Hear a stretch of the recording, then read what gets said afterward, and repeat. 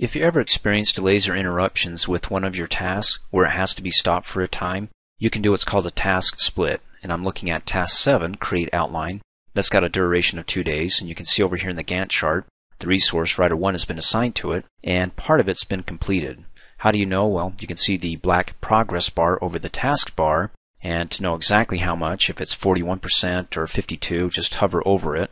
Click off, hover over it again, and if you're just tired of hovering, waiting for that pop-up, and you can see in the pop-up down at the bottom 50% of it's been completed, then the other option is you can come up here and change the table. From the entry table, give it a right click on the table header cell, that blank cell, and go down to tracking, and then click and drag the split bar over, and you can see that the actual start date for this task was September the 8th.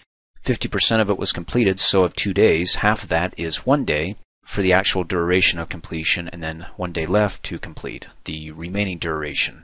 So let me come up here and hit undo so I can go back quickly to where we were, and then to go ahead and split the remaining part of the task that hasn't been completed and push it out to a later date, 1, 2 days, 3 days, or however many, until Writer 1's available again.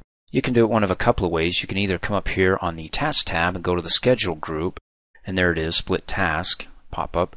And when you do it this way, you don't have to have the task selected. You can have, in fact, any task selected and come up here, because when you click on it, and I move it down here, you can see that it's got that pop-up Split Task. It just says, okay, go ahead and click on the taskbar over here in the Gantt chart that you want to split. And it's going to be this one right here. And when I hover over it, if it's on the black progress line, you don't get a date in that pop-up. But when I go to a time that it hasn't been completed, which is the second day, September the 9th, you can see that date right there. That means I can go ahead and click and it will split it out.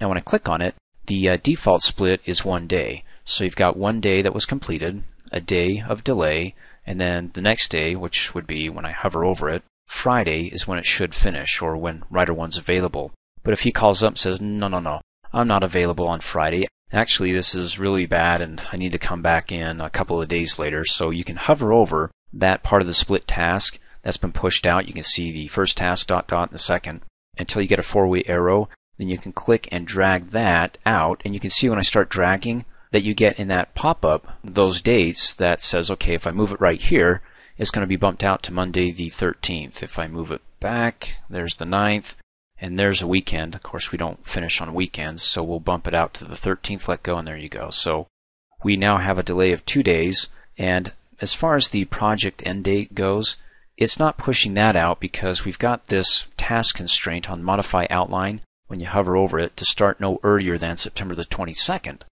So we can keep pushing this out until it affects this and it gets past the 22nd, goes to the 23rd, in which case this is going to become critical and push out the project end date. So we're still good if he wants to delay that. Well, I like my task to be completed a lot earlier because, hey, we get bonuses when we complete our project early. I'm going to go ahead and click and drag this back. You split it and you don't want to split it and you don't have the undo button, you can click and drag it and kiss it, the first part of the tag, just slam it right back into it and let go, and hey, it's whole again. You can do it that way, or you can, to split it, right click on the tasks bar and you get that little pop-up bar there, the least of which is split task, and then of course go ahead and hover and click and boom. I hovered over the 9th, so it splits out. So the 8th was completed, the 9th, September the 9th is a day of delay. And then September, when I hover over this one, the 10th is when it gets completed. The duration you can see in the pop-up is still 2 days, even though it's delayed a day, and you can say, well, it's 3 days. Well, not actually to complete the task. To complete the task, it's 2, but taking into consideration that extra day of delay, you could say, well, it's a 3-day task. But not how project's going to calculate this. It's going to look at how long it actually takes to complete the task, not the delays. If you get a task split, it might be a wise thing to come over here for that task and double click on it and go to the Notes tab and type in a note saying something like,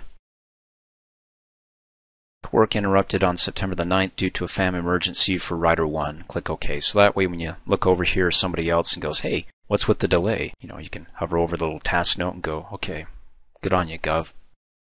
You got an explanation of why it's been delayed.